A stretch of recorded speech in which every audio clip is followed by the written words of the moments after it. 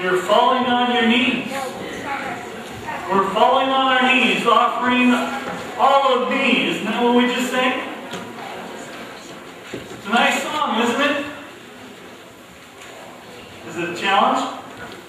Every day? To offer all that we are to the Lord? It is. Starts with a decision. Starts with a decision.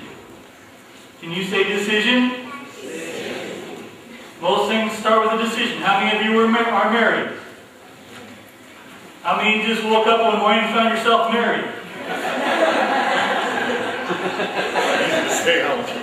I gotta tell you, I was driving down the road with Rhonda in the passenger seat. She opens the glove box and finds a ring in the glove compartment. What do you do then? Okay. Sometimes God can move along our decisions. But I want to share a scripture with you this morning. I've been on for a couple of weeks. And it talks about this offering of all that we are to the Lord. Romans 12, beginning with verse 1. Therefore, I urge you, brothers, in the view of God's mercy, to offer your bodies as living sacrifices, holy and pleasing to God. This is your spiritual act of worship. Folks, did you worship this morning? Well, some of you think you might have. Did you worship this morning? Yes. Okay, a little better. All right, maybe. We've come together to worship the Lord together. To worship the Lord. To lift Him up. To exalt Him. To honor Him. But it's not just through our lip service.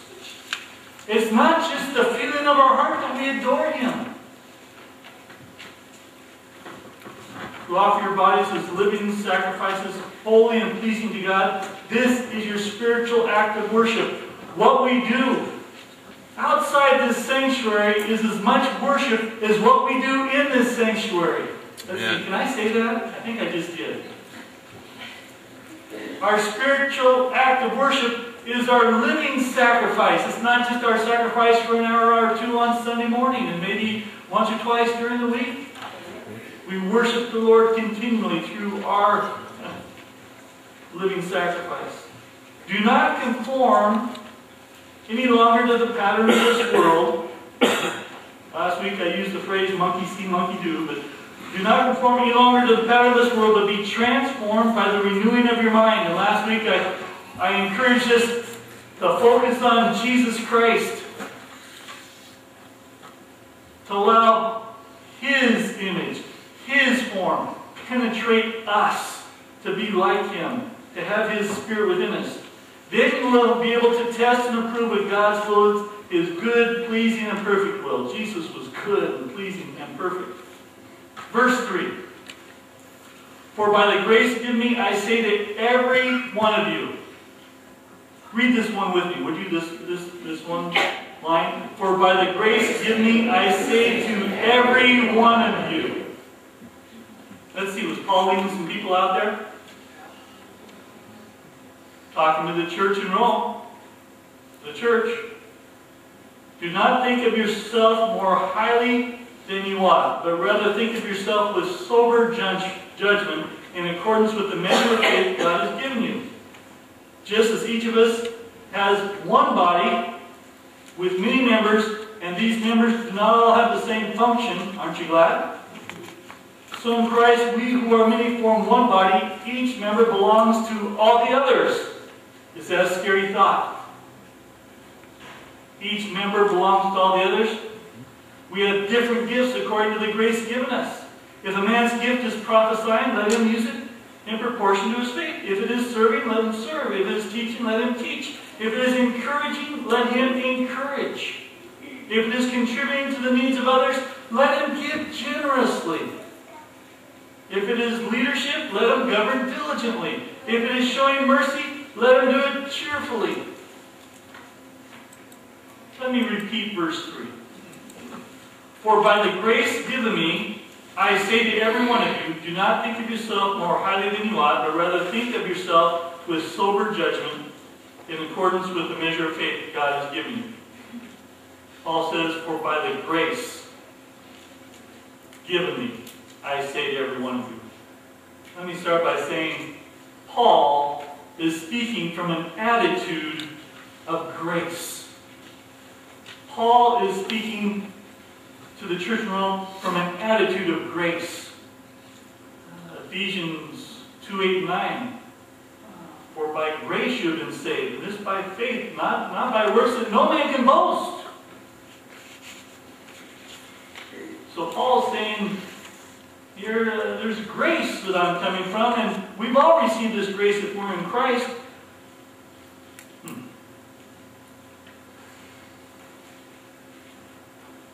1 Timothy 1:15, Paul writes to Timothy, he says, here's a trustworthy saying that deserves full acceptance. Christ Jesus came into the world to save sinners. Did you know that? He didn't come to save those who were well. He came to minister to those who were sick. He came to save sinners. To save us. From what? From hell, eternal damnation, from the spirit of this world that rules our life. Here's a trustworthy saying that deserves full acceptance. Christ Jesus came into the world to save sinners. And Paul goes on to say, of whom I am the worst. Paul says, I'm the worst sinner. I could stand up in this sanctuary this morning and look out amongst you and say, man, I'm the worst sinner in here. I've done things, I've thought things that I'm so disgraced by. And so he speaks from an attitude of grace. For by the grace given me, I just say to every one of you. He's addressing them in grace. Secondly, he's addressing them from a position of grace. Romans chapter 1 verse 1 starts like this. Paul, a servant of Christ Jesus, called to be an apostle and set apart for the gospel of God. Paul has a position as an apostle, as one who has seen Jesus, although through a vision, and one who communicates who Jesus is, the gospel of Christ, the good news to the world. He preaches. Amen. Romans 12:6 says this. Since we have gifts that differ according to the grace given to us. Did you hear that? Since we have gifts that differ. We have gifts that differ according to the grace given to us. Each of us is to exercise them in quantity. We have prophecy according to the proportion of his faith. Paul's saying he has a position as an apostle, and it's by grace. So Paul not only speaks to them from an attitude of grace as one who has been saved by grace, he always speaks to them from a position of grace as one who has been called, who has been placed in the body as an apostle.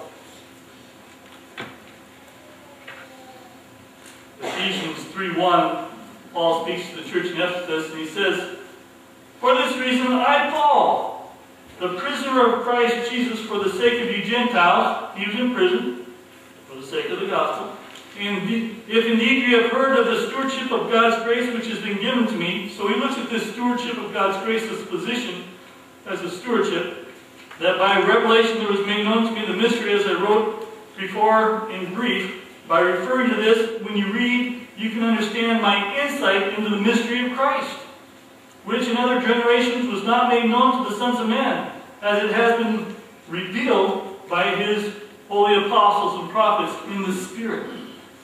To be specific, that the Gentiles are fellow heirs and fellow members of the body and fellow partakers of the promise of Christ. Let's see, who are the Gentiles? The non-Jews. Okay? And they are fellow heirs. Okay? Of the gospel of Christ. Of which I was made a minister according to the gift of God's grace, which was given to me according to the working of his power. It's God's power that is working in Paul's life. And so, I repeat verse 3. For by the grace given to me, I say to every one of you, do not think of yourself more highly than you ought. Don't think of yourselves as more highly than you ought. Look at the person next to you and say, don't think of yourself as more highly than you ought. I dare you. Go ahead. Don't think of yourself as more highly than you ought.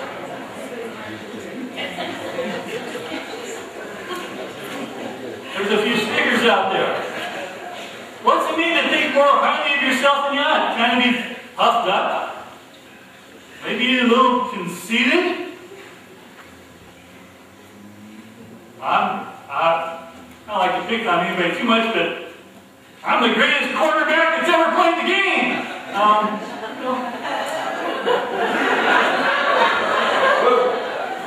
So we pray for one another. Don't think of yourself more highly than you ought. But rather think of yourself with sober judgment. Sober judgment. Can success go to our heads? Can success go to our heads?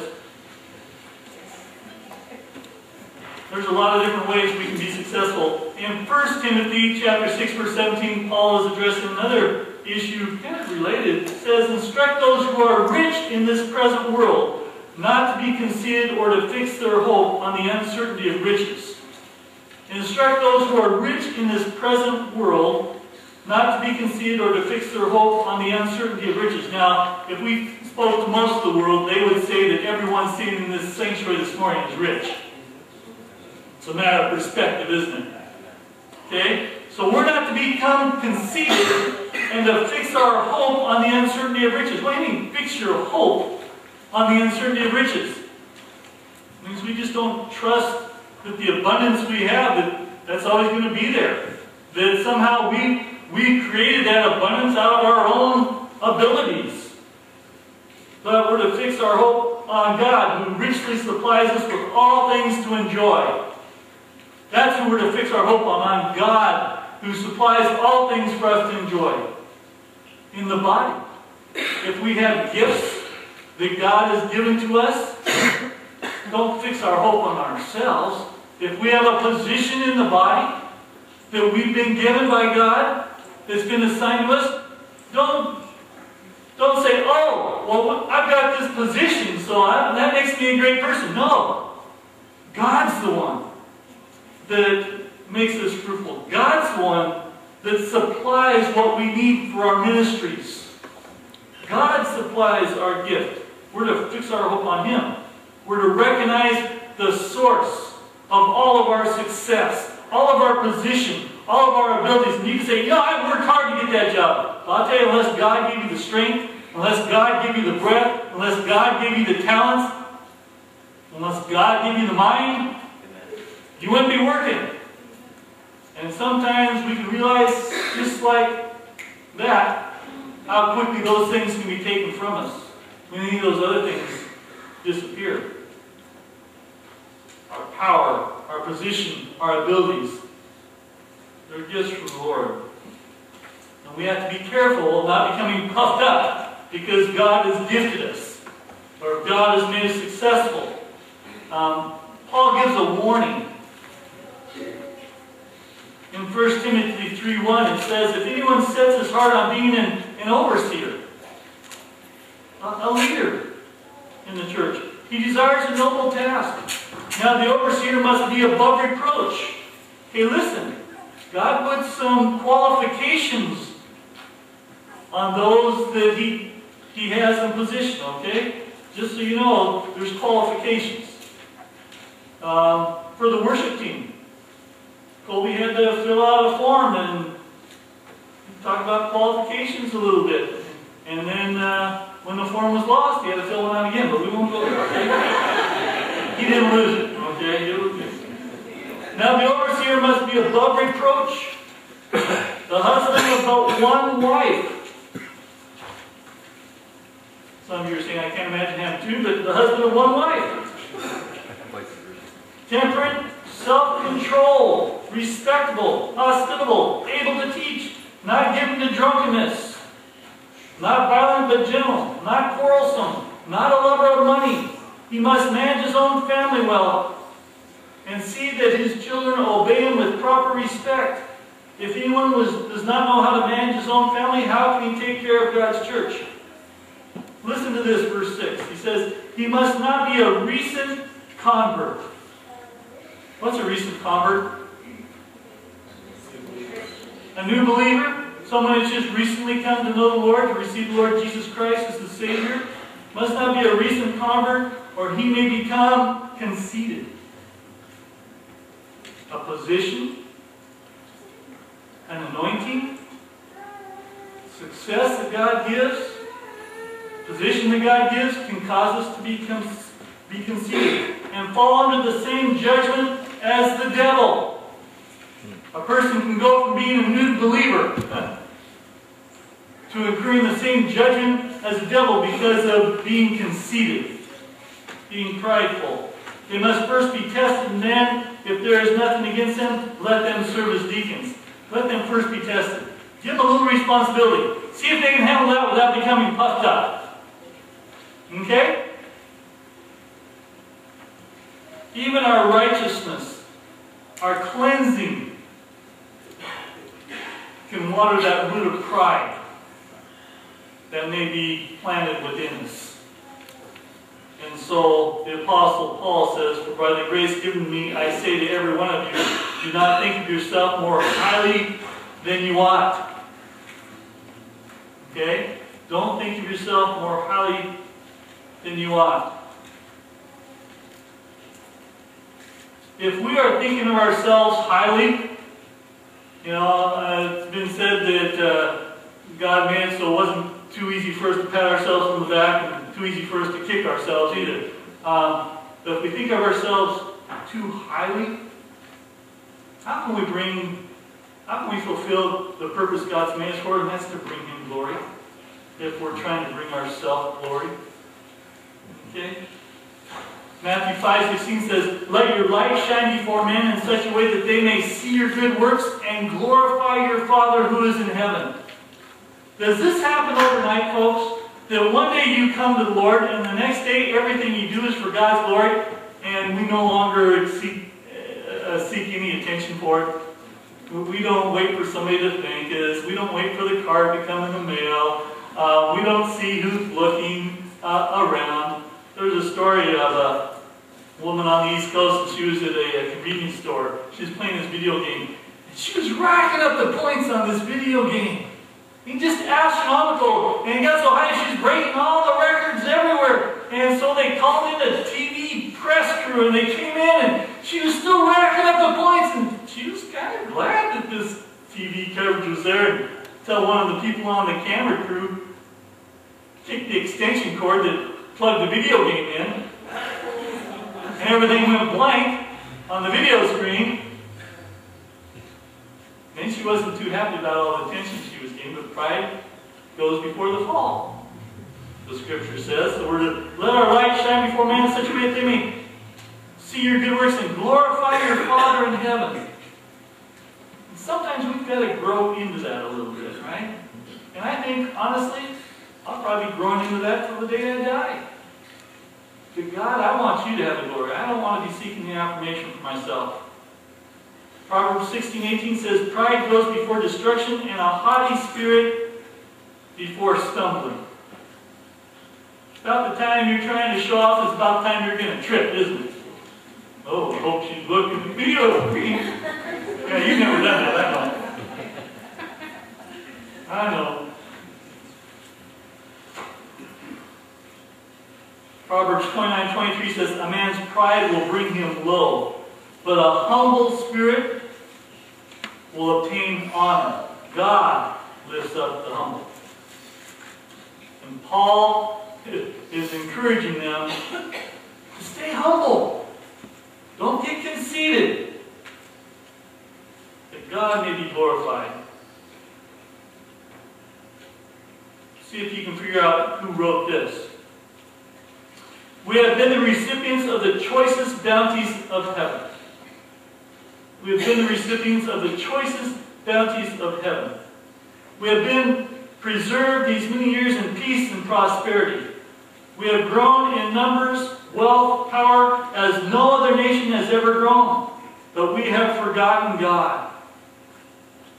We have forgotten the gracious hand which preserved us in peace and multiplied and enriched and strengthened us, and we have vainly imagined in the deceitfulness of our hearts that all these blessings were produced by some superior wisdom and virtue of our own.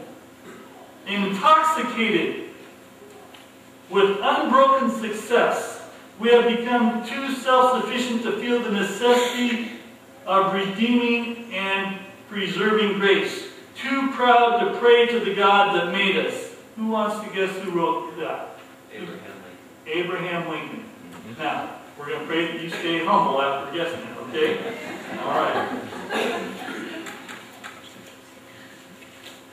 And so he proclaimed the National Day for Humiliation, Fasting, and Prayer in 1863. And in May, we will have another National Day of Prayer. There's a story of a little pond down on a farm, and the ducks used to play in the pond, and the ducks would play with the frog in the pond. And in the summertime, when they got really hot, the pond would dry up. No problem for the ducks to get out of town, but the frog's stuck in the mud. And so the ducks had a pretty good system. They would put in their bill between them, they'd put a stick, and then the frog would hold on with his mouth. Well, one summer it got hot, they put their stick in their bill, the frog jumped on and held on with his mouth. And they flew off, and another farmer saw them fly overhead and said, "Man, that looks like a really bright idea. Whose idea was that?" And the frog said, "I thought of it."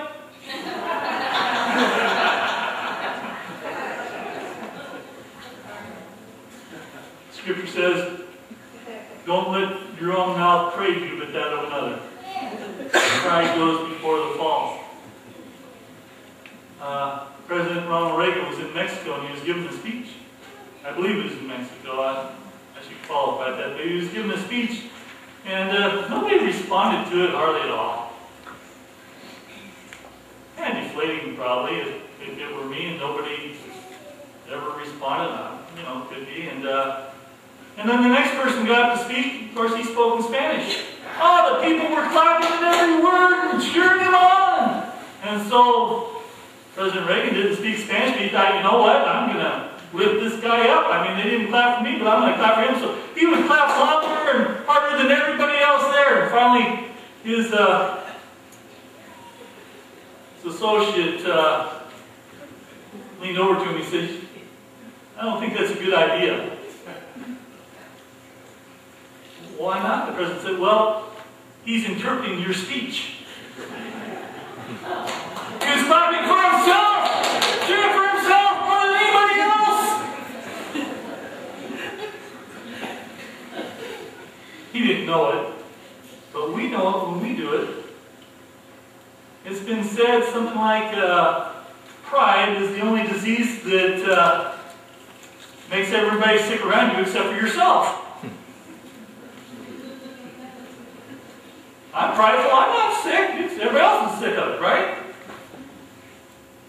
So we need to keep our eyes fixed on Jesus Christ as the one who has given us the gift of grace, who has saved us. We don't deserve to be in the body of Christ, who has given us the gifting and the position in His body if we have such, or just the spiritual maturity that we don't look at others and say, "Oh, well, I'm not like them,"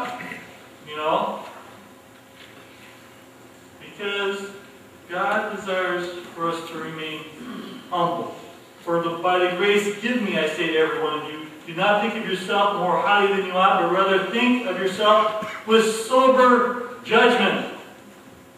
There's many times in the Scriptures that the Word calls us not to be drunkards, not to be intoxicated with wine, to be filled with the Spirit, to be sober in spirit for the purpose of prayer. And Paul calls us to pray continually. And there's things in this life that can impair our judgment. Not just the things we drink or smoke, or the medications that we take which are no longer under prescription, but the things like wealth, success, and even God's blessing upon us can impair our judgment and puff us up. And can He easily deflate us? Yes, He can. But can damage be done in the meantime? Yes, it can. Because we've been called to be one body. We've been called to be one body.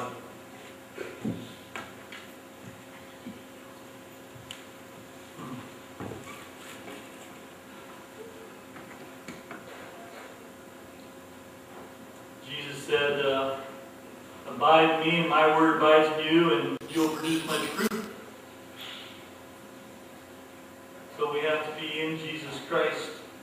But He says to us, but rather think of yourself with sober judgment in accordance with the measure of faith God has given you. And we're to minister out the measure of faith that God has given us. Any of the spiritual gifts that we may have, whether it's being an apostle, being a teacher, being a servant, being an administrator, whatever it might be, it takes faith to fulfill those things. You can't teach a Sunday school lesson without having faith that you're teaching the truth of God's Word. And then it can bring salvation to your students. But we've all been given a measure of faith. Now, how many of you buy bulk foods? Okay, some of you admit it. Okay, I buy bulk foods. Now, number 1961 is my bulk food item at Winco. Wasabi. It's got the wasabi peas in it and these other breaded things in this bag. And so number 1961 is code. Well, it's my birthday. I can remember that one when I go to fill it out. I can remember 1961. I can remember the Elephant's Corner Assembly of God phone number because it's 556-1961. You know, it's easy. But when I get my wasabi peas and bread mix thing, trail mix thing, whatever it is, I put it in the bag and I measure out what I think that bag can hold. Because there's more than me in the household that eat it. And so I fill that little large plastic bag pretty good and spin it and tie it off and put it in, but I measure it out. God apportions to each one of us a measure of faith. He has gifts for each one of us. None of us should think of ourselves as more highly than another. In Philippians 2, Paul writes and says, have this attitude in you which was also in Christ Jesus, who considered others more important than himself. It doesn't matter the position. It doesn't matter the gifting.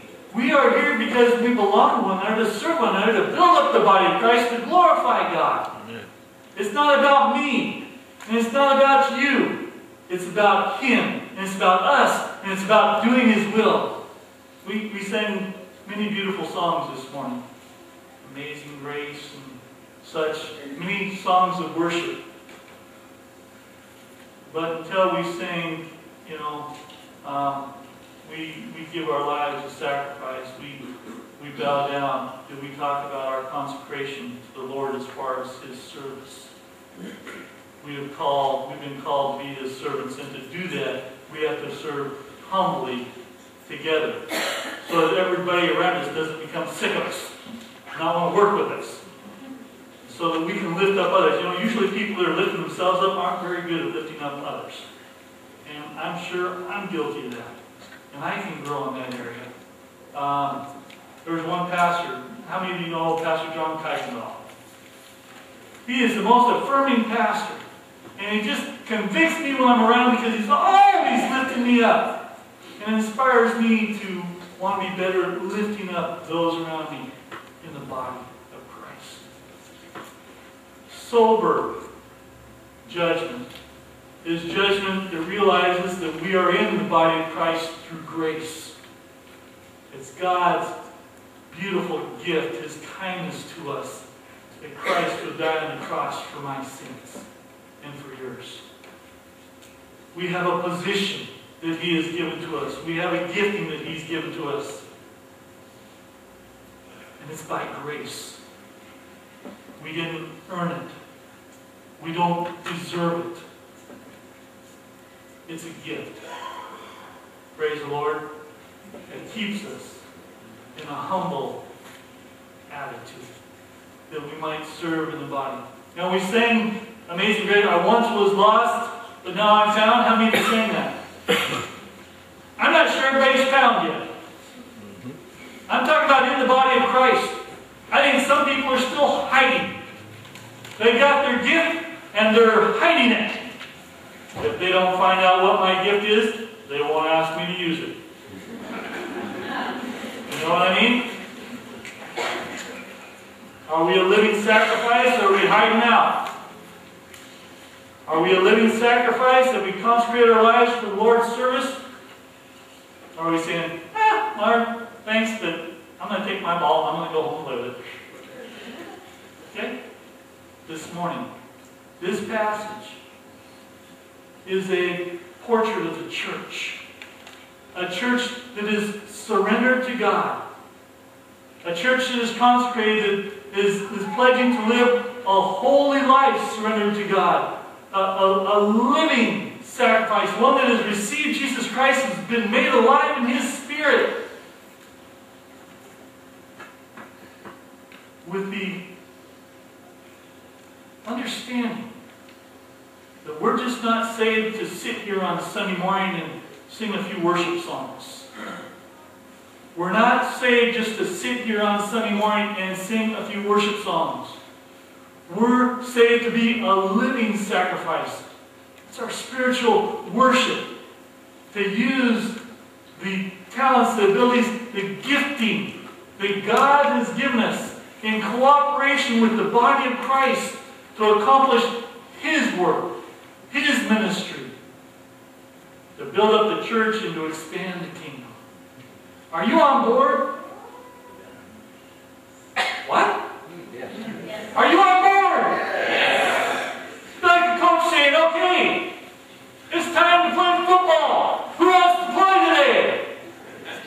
How about some retired kicker from Tacoma, Washington that says, or a quarterback from Tacoma, Washington says, oh, well, the quarterback may not be able to play. He's been injured. And if you need me to step in, even for one down, I know the plays. I played professional football. I played with the team. And, I'll stop my teaching for this week at the high school here, and I'll come play for you because I still want to be part of the team.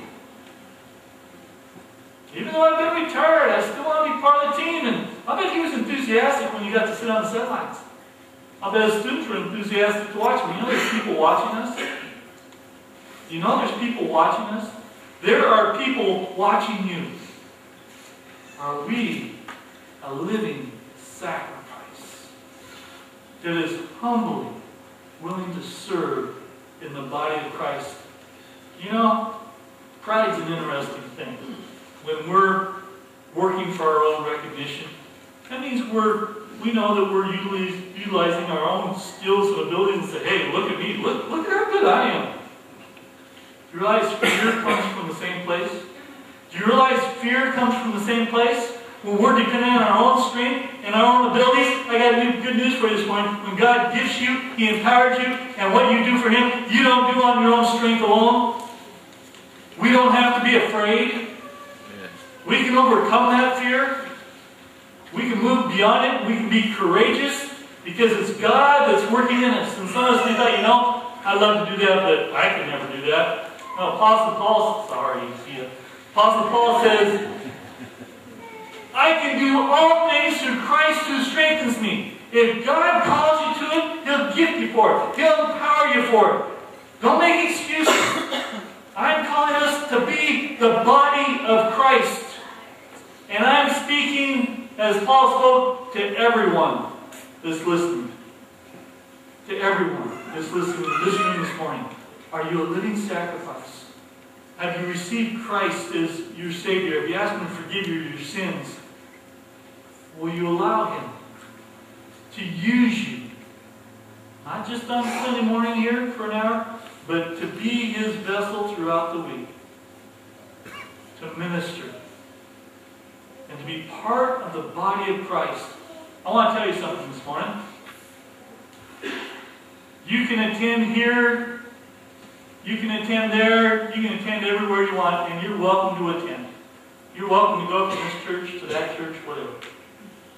That's fine with me. But I cannot bestow a ministry upon you until you make a commitment to this congregation. Does that make sense?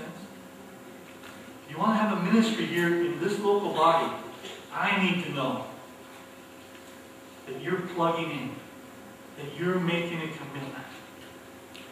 And so I encourage you, if you don't have a church, I encourage you to find a church. That doesn't mean we don't cooperate across church lines. We definitely do. We're the body of Christ. Does that make sense? But some of us need to make a decision there. God, where do I serve? How do I serve? And if you're looking for a place in the body to serve, don't talk to me. Talk to Pastor Julie. Talk to one of the ministry leaders. The class I'm going through right now, that used to be Jerry's class, we're going through as far as finding our spiritual gifts, and I'll be offering that later to everyone in the church and to our council members, and to our board members, because they're the ones I'm going to be sending you to, and I'll let you know right now if they don't know already. If that's your area of ministry that they're over, to help you find a place of service in that ministry. Because we want to be the body of Christ. Just as each of us has one body with many members, and these members do not all have the same functions, so in Christ, we who are many form one body, and each member belongs to all the others. We have different gifts according to the grace given us. If a man's gift is prophesying, let him use it in proportion to his faith. That measure of faith that God has given us. If it is serving, let him serve. If it is teaching, let him teach. If it is encouraging, let him encourage. If it is contributing to the needs of others, let him give generously. If it is leadership, let him govern diligently. If it is showing mercy, let him do it cheerfully. But if you're the best mercy giver in the world, don't get conceited about it. Oh, I'm better at giving mercy than they are. Well, you should be, because that's probably your gift. I'm a better giver than all these people together. Well, you should be if that's your gift. Be the best you can be for the Lord. But say, I'm great at giving mercy because I've experienced the mercy of Jesus Christ.